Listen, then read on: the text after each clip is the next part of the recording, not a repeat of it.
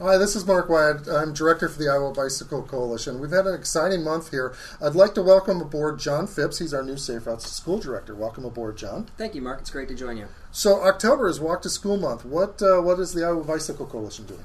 Well, we are promoting National Walk to School Day, which is coming up right around the corner, Wednesday, October 3rd.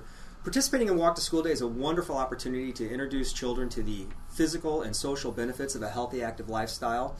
It's also a wonderful way to foster a sense of community and develop some school spirit. And it's a great way to identify some potential issues or barriers that prevent people from walking or biking to school and make some corrective changes going forward. It's not too late to register and participate in the event. You simply need to go to www.walktoschool.org. There you can register. Once you've registered, you can find a variety of online resources that can help you promote your event, printable flyers or signs you can put up around your school. So it's not too late to join the walk and help make your students walk stars in 2012.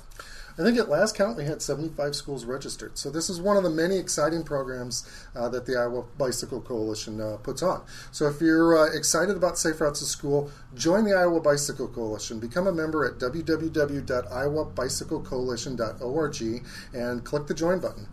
Thanks for watching, and we'll talk to you soon. Thanks.